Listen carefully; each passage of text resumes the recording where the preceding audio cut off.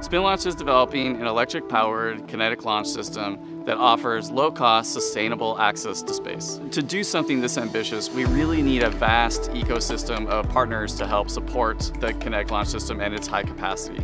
One of the key components to space is having power. And so finding a low-cost solar cell provider is key to that. Solestial is a solar energy company for space.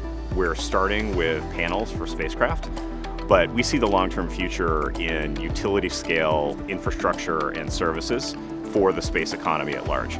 We started working with SpinLaunch late last year. SpinLaunch has a novel technology to bring things to orbit, and that technology exposes components to forces that are different than other launch systems.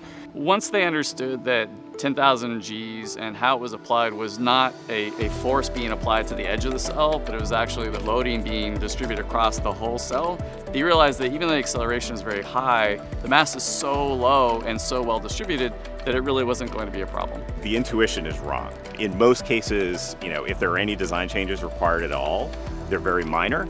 And the forces within the accelerator are extremely predictable, as opposed to random vibrations that happen with normal launch systems. After discussing the theory, we wanted to move into the practical application and really understand what it would be like to test and what the cell would look like in the environment. We designed a fixture that would hold the cell in the correct orientation.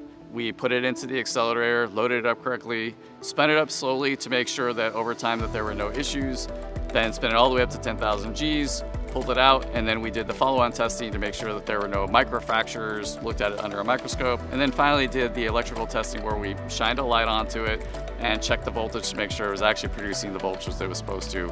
The results after the testing were phenomenal. We didn't find any fractures, we didn't see any foundational issues with the parts.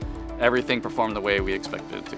Working with the SpinLaunch satellite engineering team has been amazing. As we started working with the team and actually saw the test data coming out, I mean, the proof is in the pudding. We didn't even have to make any engineering changes, and our technology was completely compatible with the SpinLaunch environment. It's been great working with the team historically, and we're really looking forward to scaling this effort up and working together to make high cadence, low cost access to space a reality.